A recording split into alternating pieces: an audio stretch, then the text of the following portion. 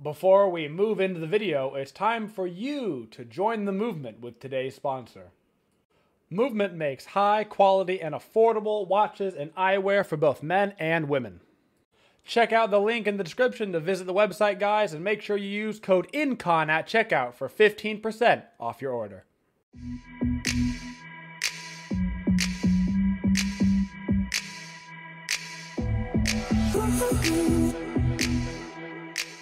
Hello everybody, welcome to today's Smite knowledge video. Today we're going to be talking about diminishing returns, which is something I see a lot of people not understanding in Smite. It tends to be in video games a lot. Any multiplayer video game tends to have diminishing returns. Particularly MMOs like to put this in for their PvP.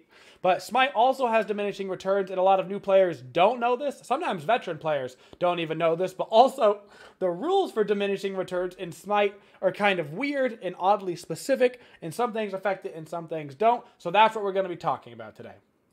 So Incon, what is diminishing returns that we're talking about? Diminishing returns means that when you hit a target with CC done after that is going to be less effective. So we're going to use Woojer's axe as an example. Woojer's axe at level 1 is a nice solid 1 second stun. So assuming that an enemy character doesn't have any CCR on them, which is crowd control reduction, which you can have up to 40% on in your character in Smite, and assuming they don't have some sort of outside influence on CC, say like Tier, who can't be CC'd for more than 1 second, you will get the full CC duration on that character. You hit axe, you will stun them for 1 second. Now in Smite, if a character gets hit by another CC ability, within 15 seconds, that next CC ability will be less effective, and that's what diminishing return means. So we're going to go look at that in-game. So I am a level 1 Woojer, which means my axe will stun for 1 second. So if I summon a Neathbot over here, and I go ahead and throw an axe on her, she is going to be stunned for 1 whole second. Now if I use another axe on her within 15 seconds, she's only going to be stunned for 0.66 seconds. And if I stun her again, she's only going to be stunned for 0.33 seconds. And that will stay on her 0.33 seconds until a full 15 seconds has passed. She will continue to only be stunned for 0.33 seconds. And I'm going to beat her butt because she deserves it. So, now that we know that, it doesn't matter what the CC is, right? It's easy that we're doing the math with 1. So the first stun on somebody, the first CC on somebody is going to last for the full duration. The second iteration of any CC, it doesn't have to be the same type of CC, right? So I CC with 1, if she gets hit by a different one, it's still only going to be 0.66 effective, 66% of the duration. And then if another CC hits Neath within that same time period, it is going to be 33% as effective, and it's going to stay for that entire duration. So 100% duration, 66%, 33%. That is how it works. There's 3 tiers basically of diminishing returns in Smite. Also, if you have any sort of crowd control reduction, so something like Spirit Robe, that will also affect with it. So I have 20% CCR. So let's say I was going to get hit by a full second CC, but I've got 20% CCR, so it's actually a 0.8 second CC, right? Okay, well now I go down to 66% because I got hit again, but it's not actually 66% of the duration. It's going to be that 66% and then 20% of that 66%, basically. By 20% of that 66%, I mean another 20% off of that 66% of whatever number that is, not 20% total. That would be ridiculous and broken. So, moving into the next step then. There are so many types of crowd control in Smite Incon. Yes, there are. So, what exactly are affected by diminishing returns? So, not all CC is treated equally in Smite. There are certain types of CC that are not affected by diminishing returns, and so let's go look at one of those. So, a type of CC in Smite that has absolutely no diminishing returns on it is knockups. I flopped this Neath. She is knocked up for a set duration. I immediately hit her again. She is flopped for that exact same duration, continuously over and over and over again. She will not be knocked up for any less duration. They are a type of CC in Smite that simply is not affected by diminishing returns.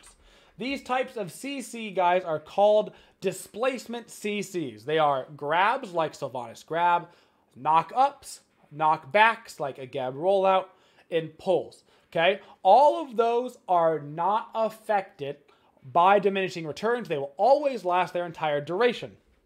Okay? Now, it should be noted, also, roots last their entire duration as well. I do not believe they have DR on them. Somebody will have to double check me on that, but I'm pretty sure roots also last the entire duration. Now, those may last the entire duration, right? They're not affected by diminishing returns, but they still proc diminishing returns. Okay, so the easiest example of this is think about Geb. Okay, I'll just go pick Geb. I'll be right back. So Geb has both a form of CC that is not affected by diminishing returns and a form of CC that is. Geb knockup is a knockup, which means it is not reduced by diminishing returns, but it contributes to diminishing returns. Geb's ultimate is a stun. This is both contributing and affected by diminishing returns. So Geb ultimate is a solid 2 seconds long, right? So if I walk up to this Neath and I ulti her, right? And then I get the full duration on both those CCs, of course, not including when I use the knockup, right? If you use the knockup 1 second through, then you've lost a second of the stun. The point being, if you ulti, then knock up, you're going to get the full duration of both CCs if you time it correctly. Now, if I come in here and I knock up Neath first, and then I ulti her, that ultimate has diminishing returns on it, and I'm not getting the full 2 seconds of the stun. Okay? Several gods in Smite have that type of capability where they can reduce their own CC. Think about even Bacchus can do this as well with his burp and his jump. I could have stayed on Bacchus, but Geb always comes to mind first. If you are to belly flop on Bacchus, you're going to knock up for an equal duration, right? And then you stun. Your stun is going to be at that 66% reduced diminishing returns duration. But if you stun and then you wait out the duration and then flop, your flop is still going to be the full duration, even though there's diminishing returns on that character, because knockups are not affected by diminishing returns. Finally, guys, on the subject of diminishing returns, there is one type of CC that is not affected by diminishing returns, nor does it contribute to diminishing returns, which is banishes, something like a Freya Whoop. Freya Whoop is always going to last for the Freya Whoop duration, and when somebody comes down from Freya Whoop, they will not be any increased CC. So if Freya Whoops somebody and that you 1 second stun them, that person will be 1 second stunned, assuming they were not CC'd, you know, by anything else beforehand. So banishes don't contribute to anything. Those CCs we mentioned beforehand are not affected by diminishing returns at all. Root being the notable exception, because I just really don't know off the top of my head. I'm sure somebody will know down in the comments. I'm pretty sure it is not affected by diminishing returns, but does contribute. I'm fairly positive. But I hope you guys learned something today in this video. Diminishing returns can be very confusing for new and veteran players alike. So hopefully this video helps you time out your CC better. If you've learned anything from this video, guys, it is that if you're gonna CC, preferably do it in the order of things that are not affected by the duration. So make sure you use your hard CCs first, and then your CCs like your knockup after your things that are affected by diminishing returns, so you're getting those maximum effects out of your abilities. If you don't, it's not the end of the world, and to be honest, it is not always the correct play to do Geb ult, then knockup. Sometimes you want to knock up, then ult. But as far as CC duration goes, it is always the wrong play to do it in that order, because you always have the shorter CC duration. So thank you guys so much for your support. Please let me know down in the comments if you'd like any other subjects covered, and as always, have a twitchin' day, y'all. Thank you for watching the video. If you liked the video, please go ahead and hit the like button. And if you like the channel, go ahead and subscribe and ring that bell, guys, in order to get notifications for our uploads.